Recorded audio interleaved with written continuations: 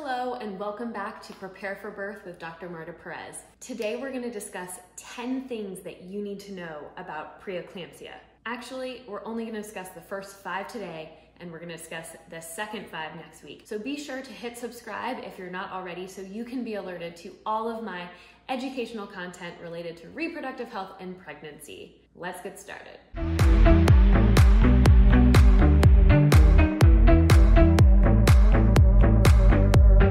Maybe you watched some scary scenes on Downton Abbey. Maybe you had a family or friend who had a problem with their blood pressure towards the end of their pregnancy. Or maybe you've heard or read about how problems with blood pressure in pregnancy are a leading cause of maternal mortality worldwide and in the United States. No matter how you've heard about hypertensive disorders in pregnancy, I want you to feel empowered with knowledge about these disorders that helps you feel safe and comfortable and able to monitor for them in your pregnancy. I'm going to try to distill my years of education and knowledge about this topic into a few short minutes and 10 easy to understand principles. I would love to hear your questions and comments down in the comments section and I'll respond to as many as I can. The first thing before we get started is to explain that the hypertensive disorders of pregnancy are actually a big umbrella consisting of multiple different disorders and syndromes that are related to each other. You have gestational hypertension,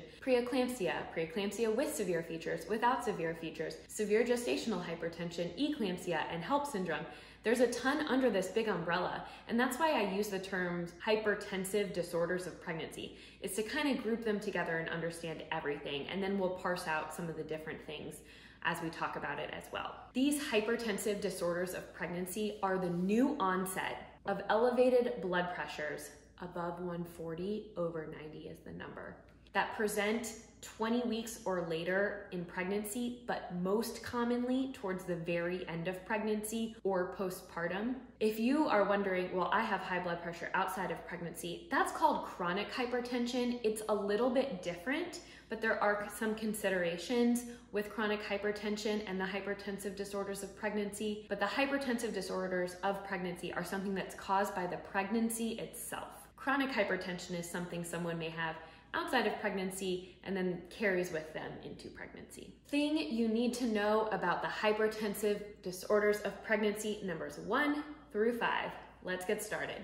Number 1, hypertensive disorders of pregnancy are common. Estimates of the prevalence of the hypertensive disorders of pregnancy are from 6 to 17% of first-time pregnant people. It's only about 3% of repeat pregnant people. So it's definitely more common for someone's first pregnancy. And most people who get diagnosed with a hypertensive disorder of pregnancy are healthy and normal and didn't have any risk factors. But there are some risk factors that can raise the chances that you will have the hypertensive disorders of pregnancy. And those are in this box I'm gonna list here. So I don't want you to think you have to have one of these things to have a hypertensive disorder of pregnancy, just that it's going to be more common if you do. With how common hypertensive disorders of pregnancy are, I want you to know that that's about a 1 out of 5 to 1 out of 7 people, and I don't want it to catch you off guard.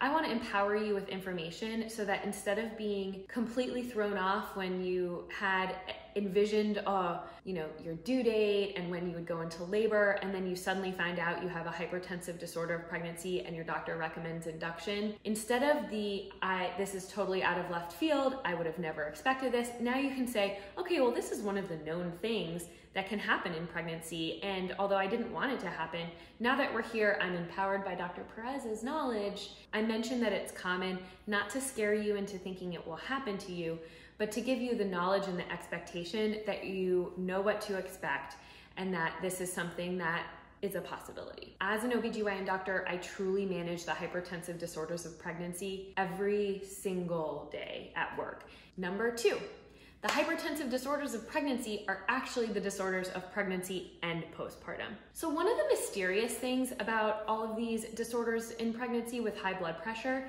is that we know that the underlying cause is hormones and specific chemical messengers created by the placenta that interact with and negatively affect the maternal small blood vessels and organ systems, leading to the effects of the high blood pressure in pregnancy. So one of the puzzling things is, why does it present for the very first time in the postpartum period when the placenta has been gone for days or weeks? And we don't really have a great explanation for that, but I want you to know that although the most common time to have a hypertensive disorder of pregnancy is at the end of a pregnancy, it can also present for the first time earlier on in the pregnancy, anytime after 20 weeks, and in the postpartum period, even if you didn't have it in pregnancy. Thing to know number 3, hypertensive disorders of pregnancy are a spectrum.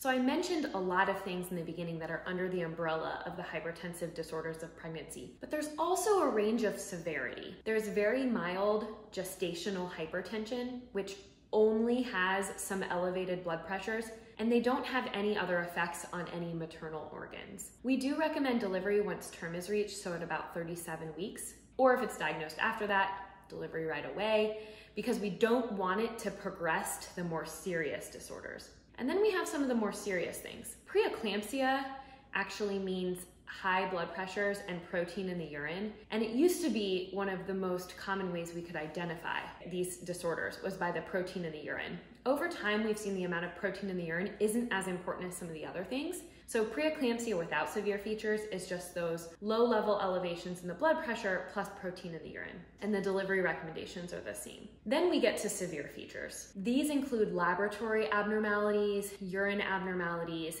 and symptoms a person's experience, which is number 4. So I'll get to that. 4. So I'll get to that in a second. But the more severe features warrants an earlier delivery and other treatment. Then there are the really severe ones. Eclampsia is experiencing a seizure, and the HELLP syndrome is a experience of the whole body that really affects the liver and the clotting factors and the platelets. Again, those are the most serious types. So when this is a spectrum, we want to prevent it from going down the spectrum. But the other interesting and mysterious thing about these disorders is that some people present for the very first time with a very severe part of the syndrome. For other people, they present with something more mild, and everyone is a little bit different. And the treatments and the recommendations may change a little based on where you fall in that.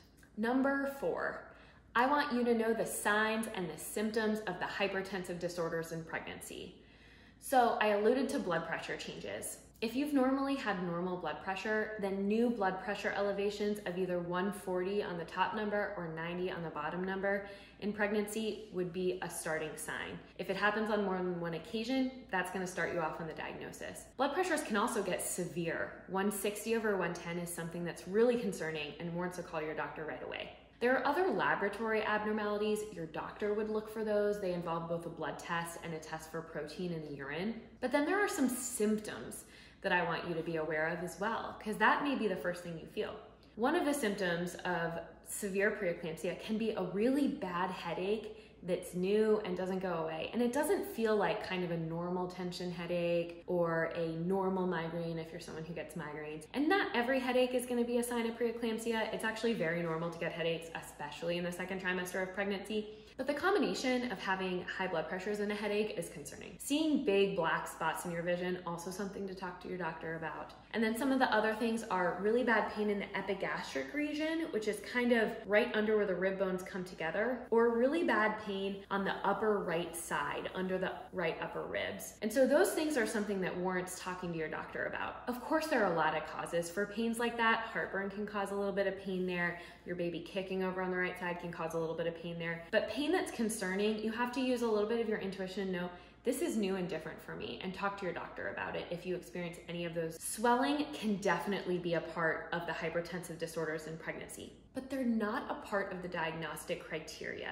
And that's because swelling, especially of the feet and the legs and the hands, can be completely normal in pregnancy. Someone can have swelling and not have a hypertensive disorder of pregnancy. So it's something to kind of think about, and that adds to our clinical suspicion as doctors. Like when I have a family member tell me I've never seen her this swollen, it raises my suspicion, but not all swelling is dangerous. But it's just something that we keep an eye on. Number 5, this one's a little frustrating, and that's why I'm ending today's episode on it. The fifth thing I want you to know about the hypertensive disorders of pregnancy are that they're a little mysterious. Actually, I think they're a lot mysterious. As I alluded to multiple times in this video, each person can present in a totally different way with a hypertensive disorder in pregnancy. And whereas some of the severe outcomes are more rare, they are something that we see. We also don't know the specific causes of the hypertensive disorders in pregnancy. Like I mentioned, there's multiple chemical messengers involved that are mediated by the relationship between the placenta and the maternal organ systems. And this complex play between these two systems of the placenta that's nurturing the baby and the maternal system that should be supporting the fetus and why they go awry is really not well understood. And like I mentioned before too, why do some people present with really severe types of preeclampsia or hypertensive disorders in like the late second trimester or early third trimester, and other people go their whole pregnancy with nothing and then present a week postpartum with these problems? We don't really know. And so I know that makes it frustrating for me to tell you. I wish I could just list off A, B, C, D, X, Y, Z, but it's one of the things that's fascinating, but also frustrating as an OB doctor, because we want the highest level of health. I want to be able to tell patients definitive answers. And sometimes what we're left with is, I don't know why this happened to you, and I don't know why it happened to you one way, and it happened to the patient in the room next to you a totally different way. That's just the normal when we're talking about hypertensive disorders in pregnancy. Again, I said this at the beginning, and I'm gonna just stress it a lot. This is not to make you scared of these hypertensive disorders. These are my bread and butter. They're what I do day in and day out.